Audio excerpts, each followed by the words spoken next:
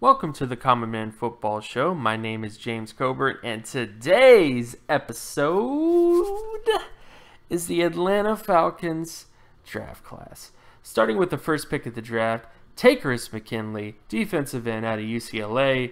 When it comes to his production profile, he scored 95.31 in terms of solo tackle market share, 94.47 in terms of sack market share, and 99.25 when it comes to tackle for loss market share. And based on his schedule adjusted production, he had 99.62 out of 100. He was one of the most productive defensive ends in my data set in the last 20 seasons. Just take a step back to soak that in. Tremendous player when it comes to production and market share for his level of competition that he had to deal with. But unfortunately, his big issue is just with athleticism. Only scored 59.61 in terms of explosives for his size, 92.10 in terms of speed for his size, and only 33.25 when it comes to flexibility for his size. This is the one area of concern that I had about Takkarist McKinley when it came to just his athleticism on film, is that he was explosive, he was fast, but he wasn't always great when it came to leverage and just, getting consistent flexibility and dropping those hips and getting great leverage at times. So, he's a guy that has a skill set in terms of explosiveness and speed that there are good things. Again, tremendously productive player. There are other types of players like this that have become successful players, and these are some of those players in terms of athletic skill set. So he kind of has that. Kamerion Wimbley is another guy who, just one specific example, is a guy who has a very similar athleticism sort of skill set. But the thing that makes McKinley a little bit more impressive than Wimbley is just production, because this is Wimbley's production at Florida State, and then this is McKinley's production at UCLA. So you're basically getting a much more productive, younger version of Kamerion Wimbley. And Wimbley was an NFL starter and was a pretty high-quality guy at times. Had his moments in terms of games. So I think this is an excellent pick for them. Again, high-quality outcomes are just not that great with this pick.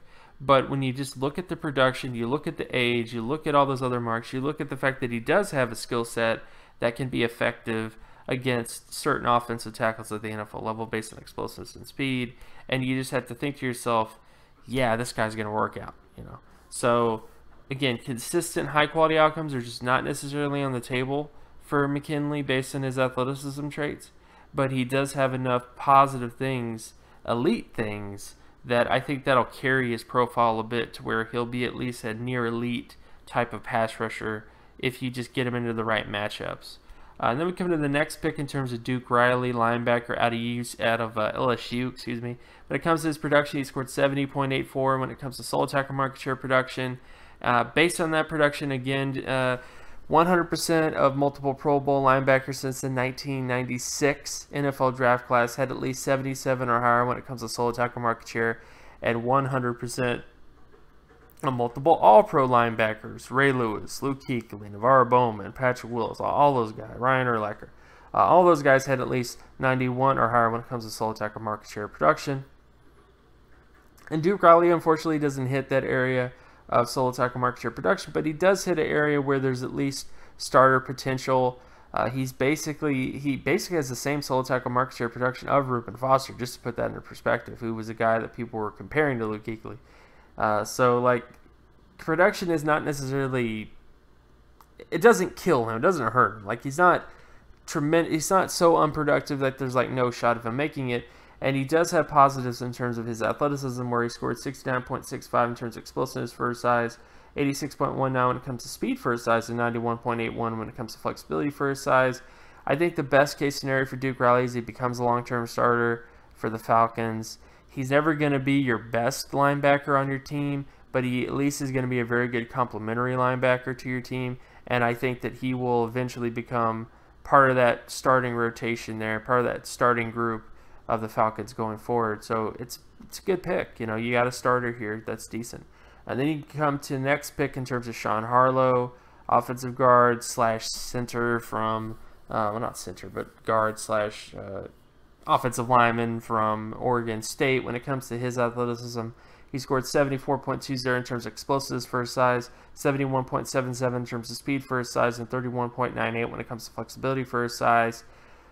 The flexibility is not that great, but he does have tremendous, very good explosives, very good speed, and this is actually him compared to Ethan Pocic. So he's actually somewhat a better athlete than Ethan Pocic, just in terms of that sort of perspective. So there's positives here. Based on his flexibility, this is more of an anecdotal thing. I haven't done a study looking at all the tackles or guards that were bad in flexibility and to see what that did to their pass protection. But usually they don't do well. As an anecdotal example, most of the offensive guards who end up having below average flexibility usually have issues in terms of pass protection. And realistically, it makes sense because of anchor. You know, if you're a less flexible offensive lineman and you're not able to get lower than the other guy because you're just not flexible enough to anchor down and get underneath the pads of another guy because you're just not flexible enough to get underneath those pads, you usually have issues in terms of pass protection, in terms of stuff like that.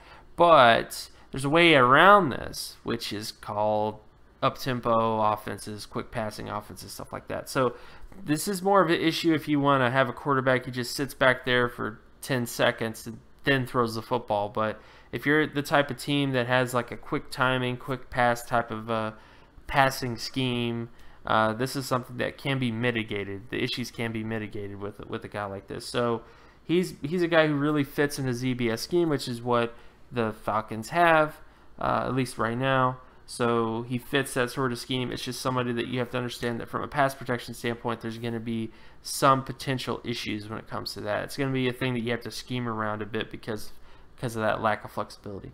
And then we come to the next pick in terms of Damontae, Kazee, cornerback out of San Diego State. When it comes to his production, he scored 96.16 in terms of solo tackle market share, 90.85 when it comes to pass deflection market share. But unfortunately, he misses the mark in terms of high-quality outcomes when it comes to his age and when it comes to his athleticism. His age score was 8.01. There has not been a multiple All-Pro Pro Bowl cornerback since the 1989 NFL draft class with an age score that low.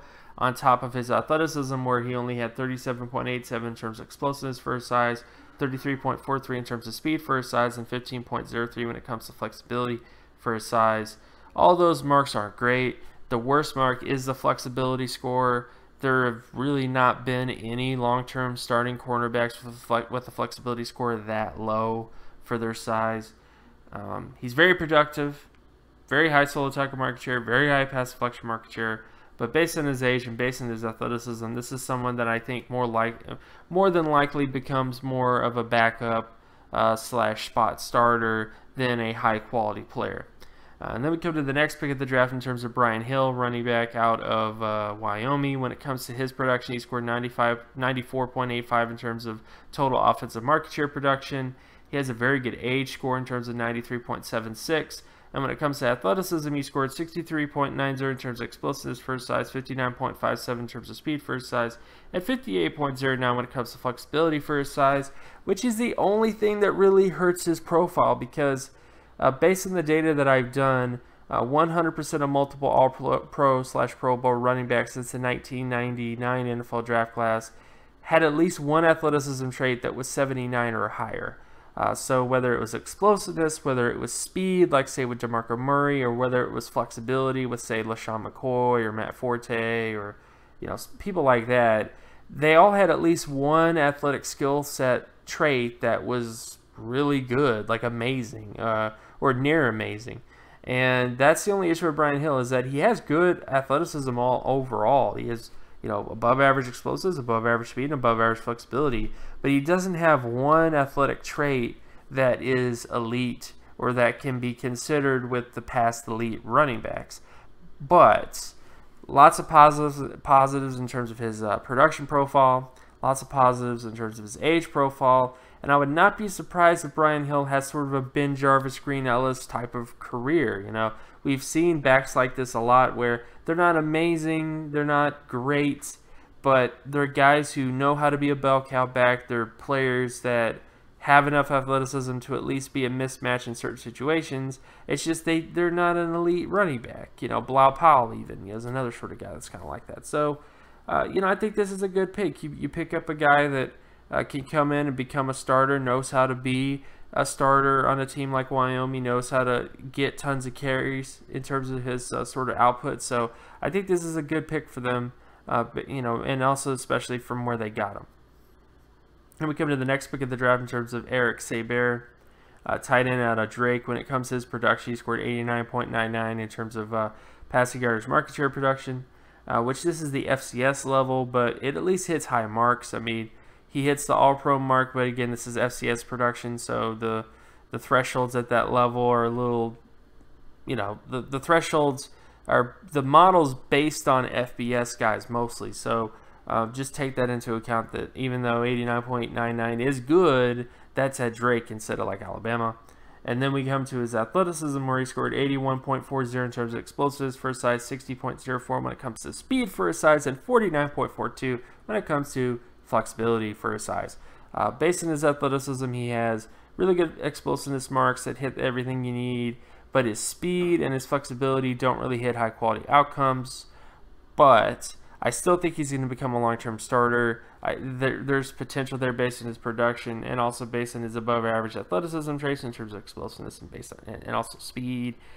He's just never really going to be an elite player, but this is a guy that can become a long-term starter, and I expect to become a long-term starter. So I think he's going to be a guy that's going to become a contributor early and develop into a starter for you guys. So I think that's a pretty decent pick when you look at it, especially because it was late. So how do I feel about the Atlanta Falcons draft class? Well,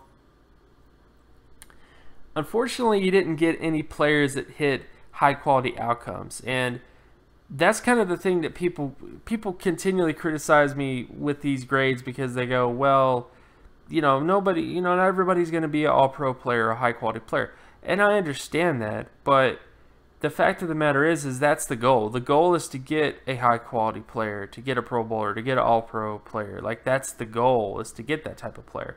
In every draft class, you should be trying to find that type of player. So that's how I go into grading these drafts, is what is the likelihood of this player becoming that. And unfortunately, none of the players that you drafted, I think, except for a couple that could buck the trend, Takkarist McKinley, I think, has enough positive indicators that there's a chance that he could become like a multiple Pro Bowl guy based on his production and based on his age and other sort of factors. But everybody else, I just think, doesn't really have a high likelihood of becoming a Pro Bowl or All-Pro guy. But you got a ton of guys that are going to become starters. I think Duke Riley would not be surprised if he ends up being a day one starter. Takkarist McKinley, of course, is going to be a day one starter. Sean Harlow is going to be a day one starter. Brian Hill might even one day become a starter as a, you know, in case of injuries or whatever. Like, he's a guy who at least has the athleticism and the potential based on production to become a starter. Eric Saubert has some athleticism traits indicating of starter. So you got a ton of players that are very unlikely to bust, but just aren't very likely to become high-quality players. That's a good draft in my book, because there's some teams that didn't even do that. So I think this is a good draft class. Again, I don't think you got very many players that have a high likelihood of becoming a high-quality player, but you did get a ton of players that at least have a very good shot of being starters, and I think that's a good draft class because of that. So again, my name is James Cobern. You can find my work at draftcoburn.wordpress.com. You can also follow me on Twitter at Geometrics. And if you like this channel, if you like the content that I provide for you guys, be sure to leave a like and subscribe. That helps me out a ton. You know, that's basically the best way to help me out, is just to, you know, like and subscribe to this channel and do that kind of stuff. And yeah, and you can also share this video with friends, family, that sort of thing. That also helps me out too. And I will talk to you guys in the next video. Peace.